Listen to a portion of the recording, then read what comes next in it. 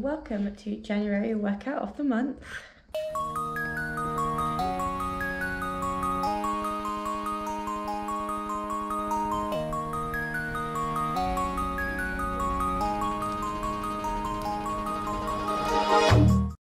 So this month we're going to do a hill workout session. So my plan was to do this outside on a real hill, do a few little long reps up the full hill, and then do some more short reps at the end up a slightly steeper part of this hill.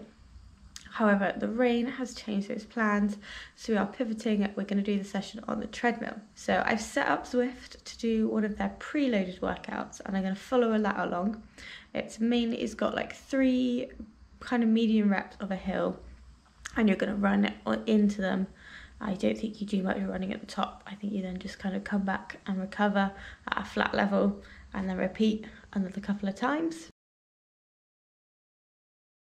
Once I've finished that workout, because that's only about 30 minutes, I'm then going to do a few shorter reps up a steeper gradient. So we'll see what that is a little bit later on. Warm-up time. Zwift loves a long workout. Today is 8 minutes long.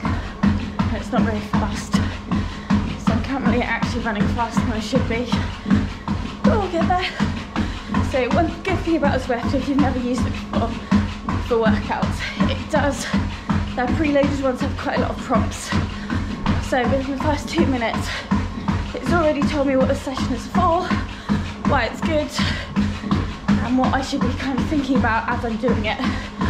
So that's a great kind of little hint towards what you should be working on throughout the session. 2 minutes left of this warm-up, so I'm just gonna take off all my layers so I don't get too hot, and then we're gonna be up on the proper section. Ta-da! That's one thing about the treadmill being in the garage, it gets really hot quite quickly. You think, oh, it's gonna be freezing down there, but then nope, it gets hot. 30 seconds is the main set, so I'm gonna tell you a little bit about it. So it's 1 minute up to the hill, just above a tempo pace, and then there will be 3 minutes up at the top of the hill at tempo speed. So my first incline section is coming up soon. That's what Zwift is telling me. So it says set it to 4%. Right, we're up at 4%. Now to increase that speed.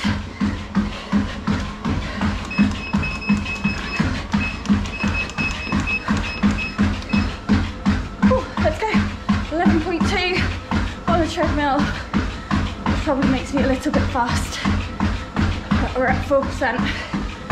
Right, let's go. Oh.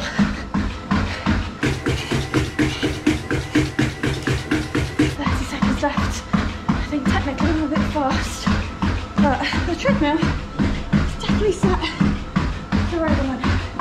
My speed just is saying the wrong thing. Right. Almost over, so the incline can go down soon. Ready? 10, 9, 8, 7, 6, 5, 4, 3, 2, 1. Okay, more speed, 1%, 3 minutes. Let's go. 2 minutes of recovery, so a nice gentle pace. For me, that's about 6 minutes per kilometre, and then we'll be off on the second set. I would say that hill was a little bit short for what I wanted. There's definitely more tempo work than I kind of want from this workout. So when you're doing it, do kind of, just gentle up the hill and then down. The workout is the hill, not your speed. It's getting those legs up that hill and building the muscle strength in your legs, instead of being in the gym. Because I don't know about you, but I don't really want to be in the gym. Alright, it's 1 minute intervals at 5%. So my treadmill's getting there. Oh, and now we're off 11.2. And the treadmill's a little bit slower than last time. And then I've just got to keep going for a whole minute. Let's go. It says I've got this.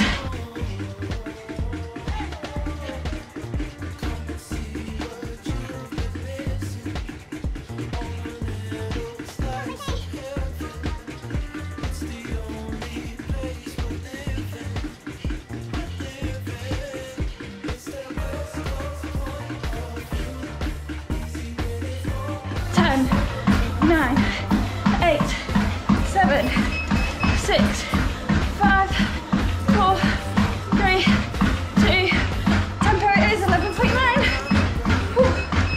Let's go.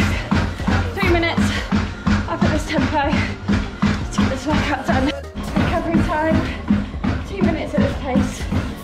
I only managed 1.5 stars out of possible 2 for that one, just like the first one.